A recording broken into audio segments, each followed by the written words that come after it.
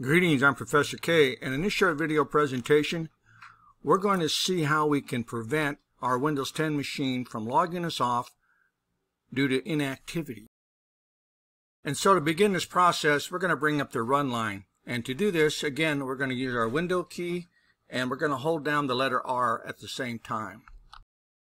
Where it says open, we're going to type in secpol.msc.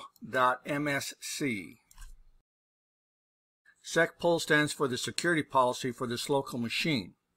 Once you have that, just go ahead and click OK, and that's going to open up the security policy editor for this machine. Let's go ahead and make that full screen. Over in the left window pane, you're going to click on and expand local policies. From here, you're going to scroll on down to where it says security options, and you're just going to double click it. In the right window pane, you're going to scroll on down till you come to interactive logon machine inactivity limit. Go ahead and double click that. Now from here you can set this between 0 and 59,940 seconds or 116 hours. But if we set the time to 0 seconds, it will not log us off.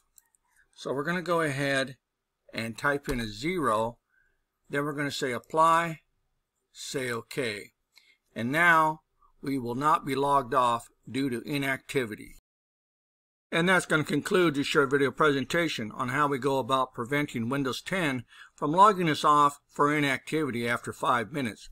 So if you have any questions or you have any concerns about any of the information that was provided for you in this short video presentation, please do not hesitate to reach out and contact your instructor, and I'll see you in my next video.